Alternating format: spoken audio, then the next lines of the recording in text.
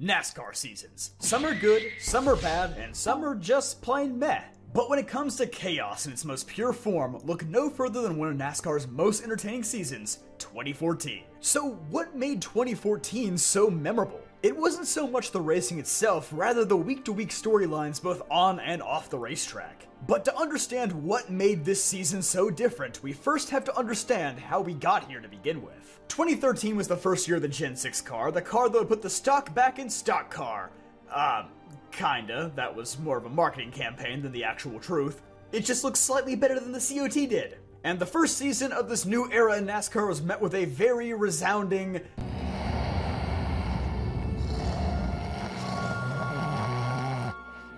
yeah, 2013 isn't exactly looked back on as one of the most exciting seasons. In fact, it's actually very forgettable. Matt Kenseth and Jimmy Johnson pretty much had a battle of who could put the viewers to sleep the fastest nearly every week, with Johnson claiming his 6th championship in a rather anticlimactic fashion. And the Gen 6 car seemed to struggle to pass on everything from short tracks to super speedways. Sound familiar to anybody else? So to make 2014 a little bit more spicy, NASCAR did what they do best: change the rules. They would introduce a taller 8-inch spoiler, made alterations to the front splitter, and did away with ride height inspections. The result was a combination of high horsepower and high downforce, the likes that we'd never seen before.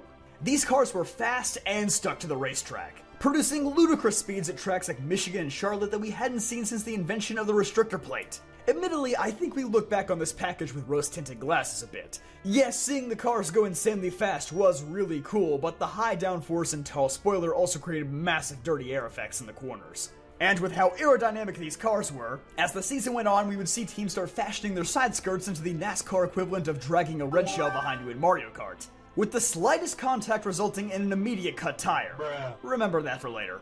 But beyond cars and packages, 2014 gave us arguably the biggest rules revision of all time: the newly revamped playoff system, at the time just referred to as the Chase Grid. It's theorized that Brian France dreamt this system up in a drunken rage after Jimmy Johnson won a 6th championship, with many just blatantly referring to it as the anti-Jimmy system at the time. But regardless of your thoughts on it, it created exactly what NASCAR wanted: chaos. With win and you're in, eliminations with full points resets, and a winner-take-all race, the stakes were now higher than they had ever been before. The season started off with a bang, with a wildly entertaining Daytona 500 that was the polar opposite of the 2013 snooze fest, with NASCAR's most popular driver, Dale Jr., finally returning the Daytona victory lane, making him the first driver to ever qualify for the new playoffs. A few weeks later, Kyle Busch would win a thriller at Auto Club Speedway, where both the high speeds of the 2014 package and the new tire developed by Goodyear were both on full display. The very next week, brother Kurt would pull off a remarkable comeback in Martinsville after an early race dust-up with Brad Keselowski. Trust me, that won't be the last time you hear that name in this video. Brad even pulled off an impressive 22-second long middle finger out the window, but it didn't stop Kurt from getting back to victory lane. So if you're keeping track, by the end of March, the newly revised Gen 6 car had proved that it could put on entertaining races on all types of racetracks. And even the road courses were no exception, as Carl Edwards pulled off a bold tire management strategy to win at Sonoma, and AJ Allmendinger at Watkins Glen would be the first to demonstrate just how intense winning you're in truly was, delivering an all-time classic finish. Not every race was a banger though. As I mentioned earlier, the massive dirty air effects did lead to a few blowouts, but by and large, fans were pretty satisfied with what they were seeing. And it certainly helped that 2014 was proving to be a resurgent year for fan favorites Jeff Gordon and Dale Earnhardt Jr. Going into the regular season finale at Richmond, Jeff Gordon led Dale Jr. by 21 points, and both had 3 wins. They weren't alone though, as Joey Logano, Brad Keselowski, and Jimmy Johnson also had 3 wins of their own, showing that the season was not dominated by any one driver. And after that dreadfully boring Richmond race, highlighted by a lone catch fence sitter, the 16-driver field was finally set for the new chase. And this is where things would get dialed up to 11. Brad Keselowski rode the momentum of his Richmond win to another win at the Chase opener in Chicago. And the very next week, Penske newcomer Joey Logano would follow it up with a victory at New Hampshire. Finally, to close out the round of 16, Jeff Gordon would win Dover. Not much drama occurred in the first round, as the drivers that nobody expected to make it, like AJ Allmendinger and Eric Almirola, were quickly weeded out. At Kansas, Logano continued Team Penske's hot streak with a 5th win on the season. But it was the middle point of the chase where we finally saw tensions boil over. Kevin Harvick took the checkered flag narrowly over Jeff Gordon that night in Charlotte. But not many really remember that, because all eyes were on Brad Keselowski. Keselowski attempted to hit Denny Hamlin under the cooldown lap as retaliation for contact earlier in the race, only to embarrassingly miss and spin himself out. Coming into the pits, Brad would not only chase down Denny for a second time, but also door slammed Matt Kenseth, who made contact with Brad earlier under the yellow flag. In doing so, Brad inadvertently slammed into the back of innocent bystander Tony Stewart. I know, not a phrase that you're accustomed to hearing. So Stewart backs into the front of Keselowski's car and goes on his merry way. Denny Hamlin is restrained by officials after the race as he attempts to look for Brad, but NASCAR couldn't contain the true cold-blooded killer. While Denny Hamlin had temporarily stolen the spotlight, Matt Kenseth stealthily tracked down Brad K and delivered a takedown worthy of getting him hired as an assassin.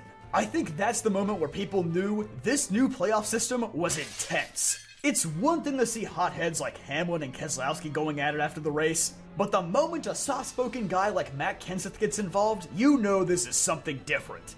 Keselowski would overcome all the drama to win the very next race at Talladega, though, fittingly enough beating none other than Matt Kenseth to the line. After a monumental season, Dale Jr. would tragically be eliminated due to no fault of his own after being caught up in the big one. His Hendrick teammate and defending champion Jimmy Johnson would also join him on the sideline, as would Casey Kane and Kyle Busch. Even Jeff Gordon, who had led the points all season long, narrowly escaped elimination on this day. This system had already proved that it didn't matter who you were or what you had done, the chaos would eventually catch up with you. To kick off the round of 8, Dale Jr. would hold off a hard-charging Jeff Gordon at Martinsville for a bittersweet victory. No fists would fly after this Martinsville race, but with drivers like Earnhardt, Gordon, and Stewart all finishing up front, this truly felt like the last hurrah for NASCAR's greatest generation of drivers. But ultimately, this would be the calm before the storm, as the following race at Texas is where all hell finally broke loose. With only 4 laps remaining, Clint Bowyer would do what he did best: cost Jeff Gordon a surefire chance at a win. Accept your 15th place finish, Clint! What are you doing? Anyway, remember those absolute weapons I mentioned poking off the sides of these 2014 cars? Well, Brad Keselowski had one, and he had an even bolder restart. With one of the most ridiculous 3-wide pass attempts ever made, Brad Keselowski would shove his car right in the hornet's nest to the detriment of Jeff Gordon. This was the cut tire heard around the world. And knowing that his golden ticket to the Final Four had just been stolen, Gordon went to tell Brad Keselowski exactly how he was feeling.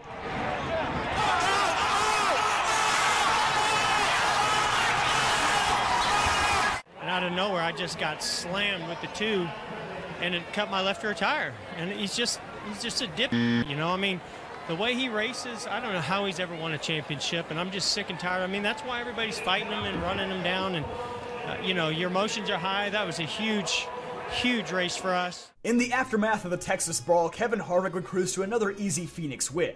But the points battle was anything but boring, as pretty much everybody from Kenseth to Newman were leading the standings at one point or another. It wasn't until the closing laps that the playoff picture was even becoming remotely clear. Jeff Gordon came home second, but after Ryan Newman absolutely body-bagged Kyle Larson in the final corner, he would ultimately come up 1 point shy of advancing to the Final Four. Just like that, the 2 best drivers all season long, Gordon and Keselowski, were out of the running. Other than Kevin Harvick winning his way in, the others in the Final Four, Hamlin, Logano, and Newman, all survived on pure attrition. None of them had particularly great races in the round of 8, they just so happened to be the only ones who avoided the carnage. And at Homestead the very next week, it was the winless driver Ryan Newman who almost shocked the world with a championship that probably would have buried the system faster than you can blink.